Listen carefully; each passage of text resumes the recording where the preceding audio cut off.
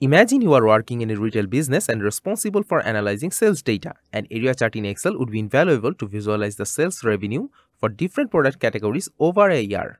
That makes identifying top performing segments easier and tracking overall revenue trends efficiently. Hey there, Excel enthusiasts! Welcome to Exceldemy, your go-to destination for mastering Excel and Excel VBA related challenges. I'm Shahriar Abrar Rafid, and in today's video, I'll be showing a detailed guide on how to create an area chart in Excel. So, let's roll up our sleeves and get started.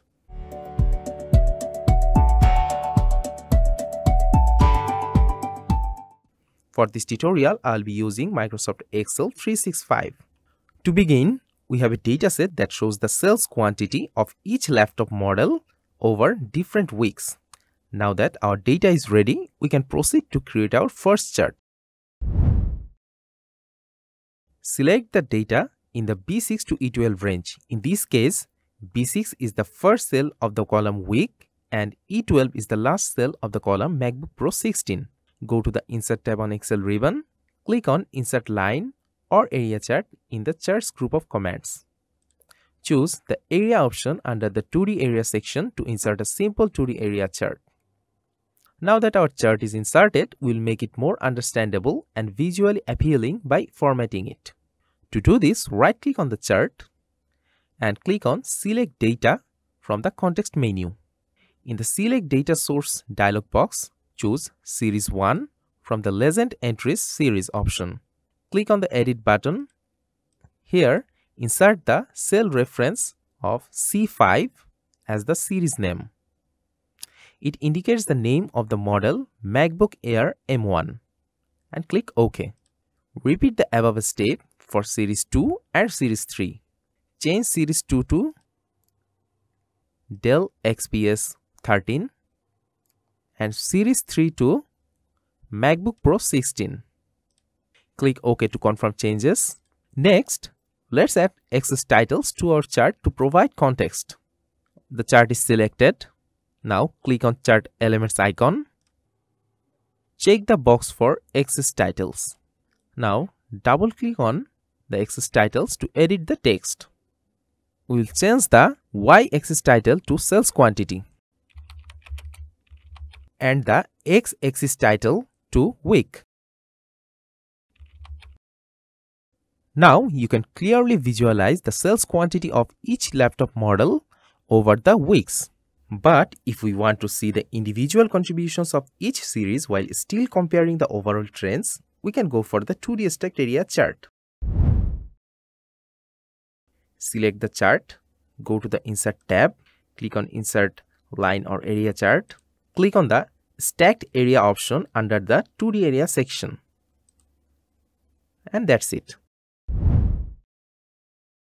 Now, let's explore the 2D 100% stacked area chart. Again, select the chart in the Insert tab, click on Insert Line or Area Chart, select the 100% stacked area option in the 2D area section. Wow, that's cool.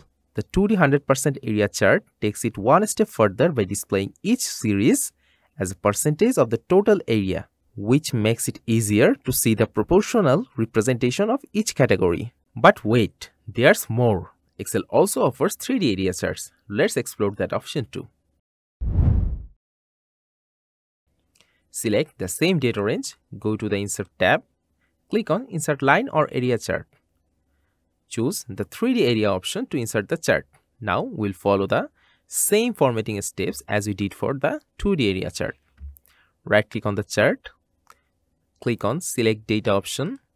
Now we'll change the series names. Select Series 1, click on Edit. Here, give the cell reference of cell C5. Click OK. Change Series 2 to Dell XPS 13. Click OK. And Series 3 to MacBook Pro 16. Click OK. Again, click OK to close the dialog box. We have a real-time 3D area chart before us. There are also two other types of 3D area charts. Let's see how they look. If we select the chart, there's a contextual tab named Chart Design. Here, there's a section named Type. In this section, click on Change Chart Type and you can find these two charts in the Change Chart Type window. Select the first one and click OK. And here's how it looks.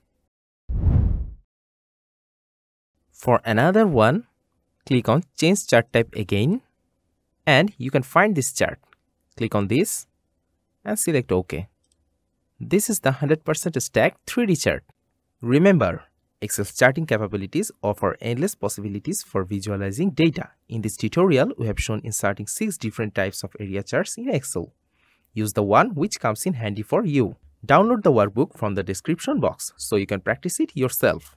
If you have any questions, suggestions or feedback, please let us know in the comments section, or you can have a glance at exceldemy.com. If you like this video, consider subscribing and click the bell icon. Thanks for watching.